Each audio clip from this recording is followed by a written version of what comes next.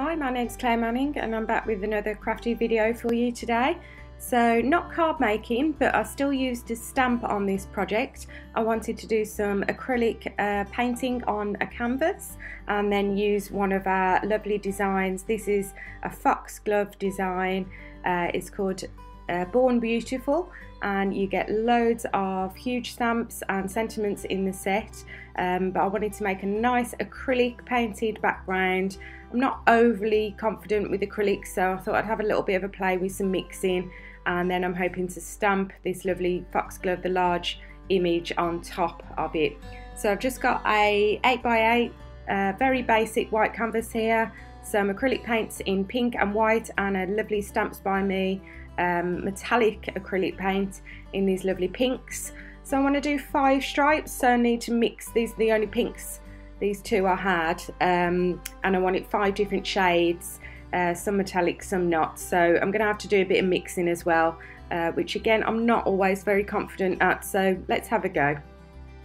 So to start off, I used some masking tape to mask off an area, the thickness of the tape all the way around the canvas, so hopefully then the stripes that I'm putting will sit in a square in the center of the canvas and then have some white space all around it as well, and give some crisp edges with that tape.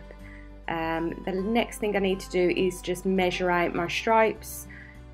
So you can do it by freehand, but I don't trust myself to get the line straight, so I just measured the blank area here on the canvas. You could do this on a piece of card too, or some artboard if you haven't got any canvases. And of course you don't have to make this into a home decor piece. This could be to go onto a card or other paper craft projects if you want. So I've measured out 5 even strips just with some pencil, and then I'm going to start off with this one pink slap bang in the middle, because this one can be the colour neat. I've just used a piece of scrap card here to use as my palette, and a couple of very basic brushes, just with one with a kind of flat head and another one with a not curved, what would you call it, like an angled brush head, and I'm going to use that in a little while to crisp up my edges as I go along, because even with the pencil it can sometimes go a bit wobbly if you haven't got the steadiest hand like me. So this first stripe in the middle, just very flat, very smooth, just the colour as it is.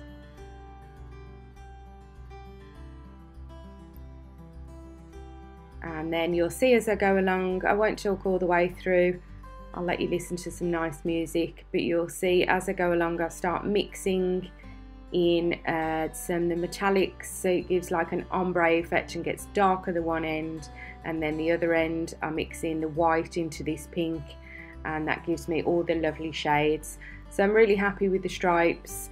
I then went on to stamp the foxglove on top, which was a little bit trickier than I thought, because the canvas was too deep for my Eureka stamping tool, so I had to use a large acrylic block, and I didn't take into account the quite coarse texture of the canvas, so it was a little bit tricky and didn't come out quite as crisp as I liked, as I wanted it, but it still gives a lovely effect with the large stamp on top of the stripes. So I hope you like the finished project, and I hope you enjoy the rest of the video and gives you a bit of confidence to get your acrylics out. Even if you're not a seasoned painter as such, you can still achieve some nice things for your house or in your paper craft projects. So get them out and have a play and do some colour mixing. Don't worry if you've only got a few colours in your stash, you can still create some nice effects. So enjoy the video, and I will see you next time.